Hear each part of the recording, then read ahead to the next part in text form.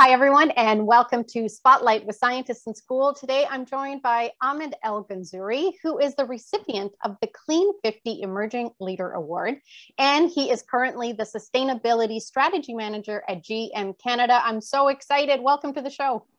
Thank you, Betty. Great to be here. Yeah, you have a pretty amazing career already, but I want to start right at the beginning. Like, were you a curious child? What kind of kid were you? I think, I was definitely a very curious kid. To give you a little bit about little Ahmed, I started collecting stamps when I was 10 years old. I thought my town's librarian was the coolest person ever, but I just set the stage. Right. But I really enjoyed exploring new things, learning about things. I loved experiments. So just doing things and seeing what would happen. I would I'd fill the tub up with water and see what would sink and what would float. My parents really kind of encouraged this, go out and test things out. I'm sure one time I took their brand new cordless phone and I tried the sink or float test. So maybe that got them rethinking how much they want to encourage me. It sank, if you're curious. I was always loving to try things. My love for, I'm an engineer, and I think that all started, I love Lego. Just building little things and seeing, how much it would take to topple over. I still love Lego. I actually got a little Lego here at my desk. So whenever I'm brainstorming, I'll take pieces out and just to clear my head. So that was kind of me as a kid. And you mentioned engineering. So you're a curious kid, and then, you want to continue, and you went to engineering, and we chatted a little bit before I pressed record about how you and I both went to the most amazing university, McMaster University in Hamilton. I loved it. Engineering was always one of those programs, it seemed so intense. All you engineers also had to take an extra load, right? Extra courses more than everybody else. So very intense program. But what drew you to engineering? So building on that curiosity, I also grew up in a small town called Tecumseh, just outside of Windsor, Ontario. But my background is Egyptian. So every summer we'd go back to Cairo. And there I was fascinated by the tall buildings and the towers, and then obviously the pyramids. And that is what made me want to go into structural engineering. I really wanted to build bridges and skyscrapers. And I loved Lego, like I said. So to me, it was just adult Lego. In high school, I was like, oh, I can play with Lego and still get paid. Cool. And then when I went to engineering, I discovered environmental engineering.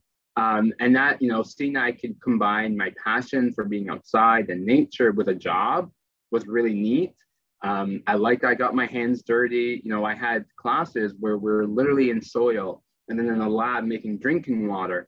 So that was really cool. So I kind of loved combining all these different aspects of my life that I really enjoyed. Okay, so now this kind of makes sense. My next question is that when you were done engineering, you completed internships in Switzerland, and you went to Egypt as well, and Sudan, looking at water as a human right. That's right, yeah. Right, so that's pretty interesting. And I read that the United Nations has that as one of its sustainable development goals by 2030. Tell me a little bit about your research and why it's important to you. Yeah, so I did do a double master's at McMaster, so I went back and at the United Nations University. A lot of my research focused here in Indigenous Canadian communities and then in Uganda and Kenya. And really what I loved about this is it let me take that technical knowledge I got from engineering and pursue it in a master's, get more detailed with the numbers and equations, kind of nerd out on it. But then the United Nations piece was okay, so what? Now what? You've got this. How can you make it, solve a problem, a real life problem? And that's exactly what I wanted to do. I saw the similarities in lack of access to drinking water in Canadian Indigenous communities and then in rural Sub-Saharan Africa. So actually just recently, in February-ish, the Canadian government released a big report. We've made big strides, but still, very dishearteningly, 29 communities in Canada, all Indigenous communities, still don't have access to clean water. And a lot of these communities are not too far from where most of us live, and they still cannot drink their water. And it's something that we all take for granted. If you think of how many faucets and shower heads we all have at home, and we just turn it on and it can be cold or hot. And yet some of us, our neighbors, don't have that. And I think access to water should really not be something that we have to fight for, and should be really seen as a human right. That's amazing, Ahmed. Really interesting work that you've done there, and it continues. You are really focused on sustainability, and right now you work for General Motors, and you are focusing on air emissions and carbon. So what is a carbon footprint exactly? Sure. So carbon footprint is the amount of carbon that we make from doing things. So for example, take electricity. If it's not from a renewable source like wind and solar or hydro, which is water, then that energy produces carbon. You know, another source of carbon is the tailpipe emissions from driving a gas-powered vehicle. So if you ever use gasoline or natural gas or anything, that burning it releases carbon into the atmosphere. Carbon footprint is adding up all of these little things that we're doing in our day-to-day lives and seeing how much carbon is emitted from that. And you add all that up, and that's your carbon footprint. Okay, and so what can we do? Because we've all heard we need to reduce our carbon footprint. What can you and I do every day, day to day, that we can reduce our carbon footprint? So carbon itself is naturally occurring. So it's already in the atmosphere. But what we don't want to do is add too much to it. And that's what you and I kind of do. So one thing we can do is drive less. So bike and walk and things like that, or use an electric car. We can also look at how much meat we eat, looking at the things that we buy and where are they coming from, where are they being shipped from. Another example is also electricity. So even in Ontario, where I live, a lot of our electricity comes from pretty green sources, but still using it releases a little bit of carbon. So if you think about, you know, if you're not in a room, turning off the lights, turning off the TV when you're not using it, things like that. You know, I use this all the time, even in big projects at work.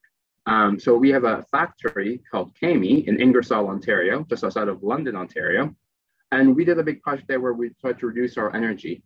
And that meant looking at small things like the TVs and water coolers, but also the giant manufacturing equipment and how can we turn those off. So all those little things, you do it little by little, and you can reduce your electricity and reduce your carbon emissions.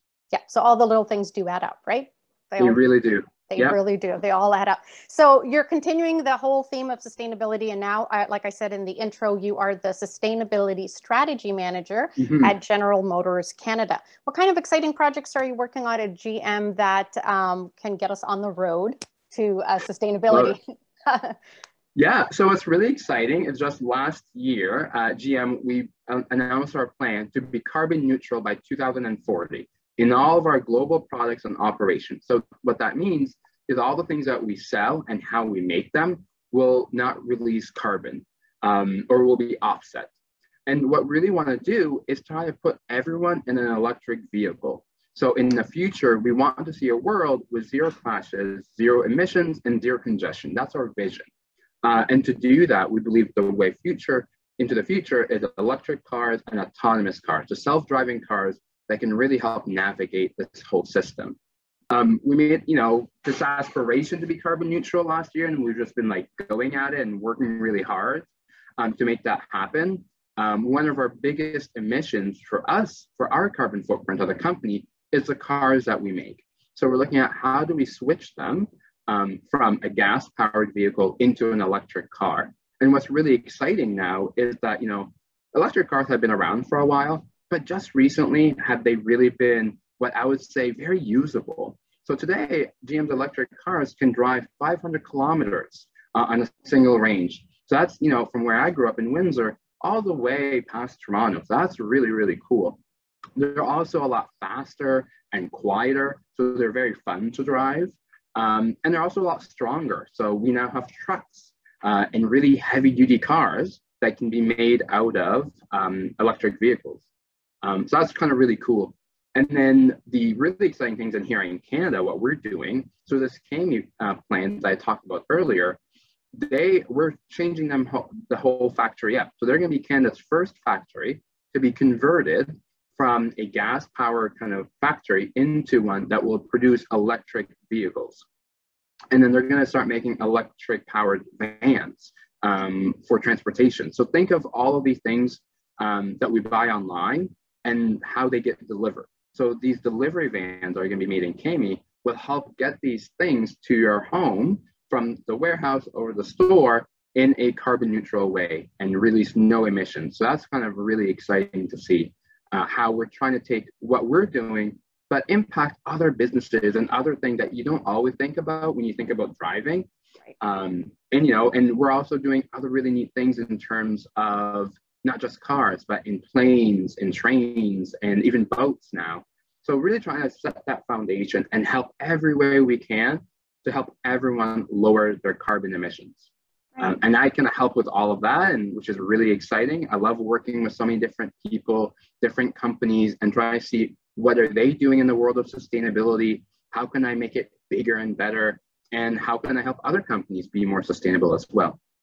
You know, you mentioned how electric cars have been around for a while, but it's now I notice my neighbors have bought electric cars. They are becoming a lot more common, and you go to the grocery store and there's all these stations to charge your car while you're getting your groceries. So it's definitely a lot more accessible, right, to everyone.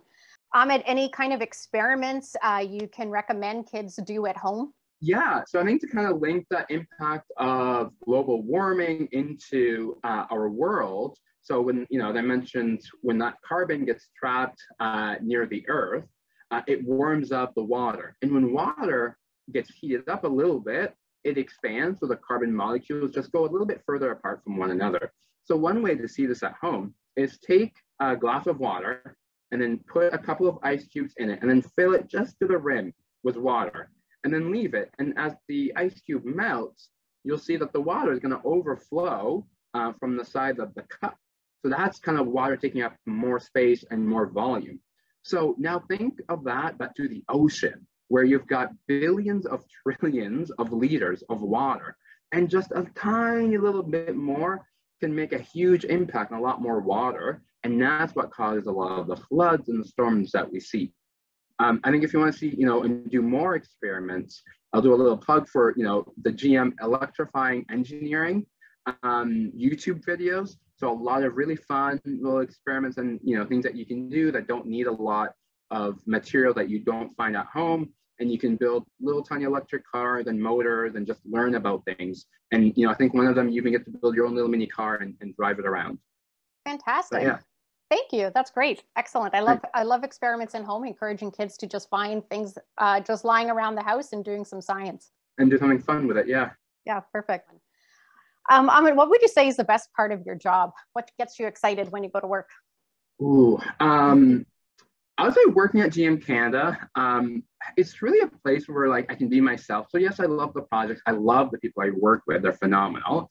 But, being able to bring my whole self to work, I really feel valued for my thoughts and who I am and what makes me unique. And I really appreciate that. There's no 9-to-5 Ahmed and a post-to-work Ahmed. It's just me. And I love that. I love that I'm, encouraged to use my creativity and uniqueness in my job. There's, that focus on work-life balance, and that makes my life a lot more enjoyable. And to bring that authentic self into work. I'm someone who really values that trust and that respect for everyone and the environment. And to feel that being echoed at work and with my colleagues and my bosses, it's very empowering, and I feel like I belong. Right. I think I bring a little bit of a sparkle into work because of that, and I think I'm a little bit biased, but I think GM benefits from that. Of course, by just me being me, and yeah. So I really do love that part. Oh, that's great. That's a great answer. Actually, that could be anybody could say that your thoughts being valued and being heard are just so important everywhere, in school and work, in everyday life. Yeah. That's for sure, right? And you also touched upon your creativity. I find, engineering, of course, there's that math and science aspect, but it's such a great career if you're also creative, right? It does combine all those elements together. If a kid is watching this and says, yes, I want to go into engineering, I always want to give them ideas of what they can do now in order to get them on that path in the future. So I think the first thing is a don't do. Don't be intimidated by science and math. I know it can seem very daunting. I know as a kid, yes, I was very curious, but I wasn't very book smart. I didn't do that great in school, to be honest. And I did struggle a lot with science, especially physics. But I think if you're patient and you take it one piece at a time, and then you ask a lot of questions and get help and resources, you will get it. So I think focus on that, but also learn outside of school and classes. I think, again, ask questions and, wonder about things and look into it. Google things. I still Google things all the time, even if I'm at work or outside of work. I'm like, oh, I wonder how that happens. And, you can find it out now with the internet. Right. I'm also very old school. Like I said, I thought my librarian was the coolest person ever. I still do think that. I love the library. I love a good old book. Yep. So, go to the library or research things online. But then also one thing I also always tell engineers, or if you want to be an engineer, is be well-rounded.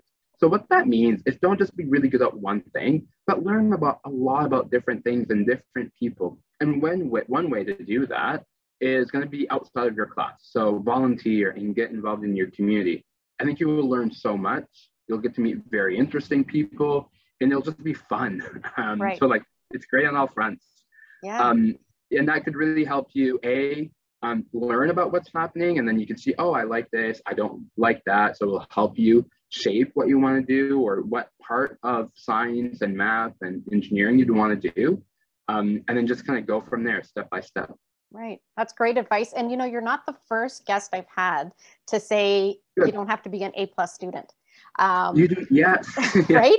A lot of it is just learning how to learn and loving learning, asking questions, and figuring out how to find the answers is really more important. That's 100% true. Yeah, for sure. I said it at the outset, and I'll say it again. Mm-hmm. You are the recipient of the Clean 50 Emerging Leader Award. So congratulations. I think that's amazing.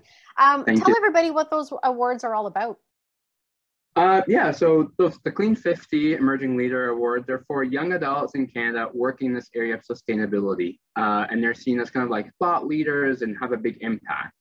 I think it's really an honor. It's very humbling. I highly encourage people to look them up and to see all the other amazing winners. I am just shook by all the great work they have done. And that's what I really liked actually about being part of this group, is just learning from them. And again, asking questions and then seeing, oh, maybe you can help me with this, I can help you with that. And it has fostered a lot of collaboration, which is really cool. And it doesn't end there with you. There is honestly so much to touch upon, Ahmed. I don't know how you get it all in, but you're also the founding member of the Gender Identity Advisory Board at GM Canada. So I'm going to ask you the $1 million question. How do we promote diversity and inclusivity in the workforce? Sure. So to answer your first question, I think it's, how do you have that diverse, inclusive workforce? I think you have to just promote a working environment and a culture that everyone is allowed to flourish and everyone is empowered and feels, like I said earlier, welcomed and can do their best. I think as humans, we all have great ideas, but then if you don't feel welcome and no one is asking you for those ideas, you're not going to share them, and you won't really get to shine and contribute your best. And if you're a company and your employees aren't contributing and doing their best, then you're not going to do so well, right? Right. So, we need to kind of have this environment where everyone can come in, feel really, not challenged to be who they are. And, it's a lot of things that we take for granted. So, maybe it's putting your pronouns in your email, or asking someone how they like to be referred to as, or how do they pronounce their name. If you're on a big team and you're planning an event, ask people, hey, would you want to do this? And see how much they like it. Right. If you're a manager, think about, who am I always giving the big projects to? Who am I always sending to conferences, and why? And I think that really lets you build a more cohesive working environment. Other things that we can do in our day-to-day, honestly, small things. It's, not making jokes at someone else's expense, not laughing when someone says something rude that's supposed to be funny, and just saying hey, that's not funny. Right. Create activities that everyone wants to do. I think is really going to help everyone out. But yeah, and I think to answer your second question, so about this innovation piece, I do strongly believe a diverse and cohesive workforce drives innovation. Deloitte, a consulting company, just did some research last year, the year before, and they said a diverse workforce within a company could mean 200% better finances. So boom, there you go. There's a financial money link right there. But, I think you take a step back. Yes, I think there's lots of research, and it's obvious that there is a link to business benefits and inclusivity. But I think, again, take a step back and you think about it, it's just really about being a decent human being. It's about thinking about other people, you know, what challenges some of us face, thinking how can we all succeed? And then like when you think about that and you try to solve it, then everyone does better, including yourself. So it's really kind of an all-win solution. Right, right. And it starts young, right? All these things that you said, we can start at home and in the classroom and at work. That's great. Yep. You've also said that in your current role, you need to be curious and comfortable being uncomfortable. What do you mean by that? I think it's just me. I do love saying that. So great quote. But I think you just have to push yourself a little bit outside of your comfort level. Like I said before, I was a very curious kid, but I just like really kept to myself. And it wasn't until I pushed myself out a little bit, you know, from my personal experience, volunteering with Engineers Without Borders really opened up my eye to things I wasn't day-to-day exposed to. So just trying new things and trying new things that you don't think you're going to be good at is really the one way for us to learn and grow. I think if you do the same thing over and over, you won't really change. And I think now more than ever, we need change, change for the better. So, you know, ask questions, learn, go out and see. And I think I said it before, but when you ask questions, it doesn't have to be a question that someone knows the answer to. You can ask a question to a group, even if no one knows the answer to it, but then together think about, oh, well, what is that answer? And like go outside of your area of expertise or what you like to do and try to find out that answer. I think, you know, we can do a lot of great things, a lot more exciting, cool things when we do it together, way more than what any one of us can do alone. So yeah, that's kind of what I usually mean by it. Yeah, it is a little bit scary to do something outside of your comfort zone, but it feels really good when you accomplish that though, right? Yeah, amazing, yeah. Yeah. So I'm guessing, Ahmed, that you love cars. It's just a guess. I want you to describe your ideal road trip to me. Where are you going? What are you driving? What are you listening to? Is it Tim Hortons or Starbucks? What's a road trip for you? So actually, funny enough, I do love road trips, so we'll get to that in a minute. But cars, funny enough, I actually was not into cars. I barely knew the difference between a motor and an engine. Don't tell my boss. Don't tell my manager until I started working at GM. But I think that made me better because, again, going back to pushing myself out of my comfort zone and then pushing my coworkers, having them explain things to me and like really question things and not take, well, this is how we have to do something. Because I'm like, I don't know how we did it. But yeah, back to your question about road trips. I do love road trips. And I've got one coming up next week. I'll be off to Mexico and then into Central America. Oh, lovely. So I'm very excited for that. But I would say my all-time favorite road trip was just last summer. I was going to say a few months, but it's been a while now. But yeah, last summer, we went up to Northern Ontario and I did the whole coast, the Canadian side of Lake Superior. And it was just so beautiful, surreal, and so close to home, and you know, an area I've never been to. So I also, yes, you're right, there's always a playlist going. I think my friends know I always have a playlist for every occasion. I'm working on the playlist for this road trip. A lot of sing-alongs. It's going to be a lot of like classics, Britney Spears, Lady Gaga. I am also a huge fan of Motown. So some Aretha Franklin, Tina Turner. It's a little bit old. I don't know how if the kids are listening, way back from the 80s, but yeah, a lot of very fun music. You know, it's true though, during the pandemic, a lot of people did a lot more local trips, and you've discovered a part of Ontario that you might not have gone on. That's what I was saying. I can't believe it took a whole pandemic for me to explore somewhere not too far. And it's beautiful. And what are you drinking? Are you Tim Hortons or Starbucks? Where do you stop with your car? So on a road trip, definitely coffee. I would say I would like to stop by like a little shop that I wouldn't be able to find here in Toronto. Something a bit different. And then I would also say French fries. I think I love to see how different places do their own take on fries. And I mean, who doesn't love French fries? So yeah. Yeah, who doesn't, right? Like, who doesn't love fries? What's your perfect Sunday afternoon, Ahmed?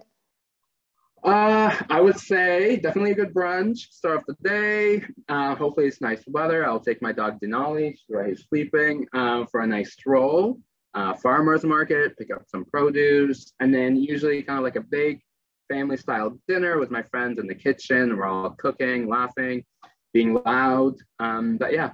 Sounds perfect. And my dog's sleeping beside me too. And I'm so grateful that they stayed quiet for the entire interview. Same, yeah, like, seeing you.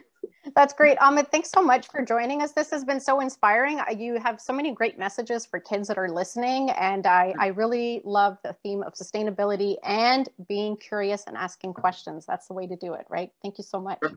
Thank you. Thanks. Bye-bye.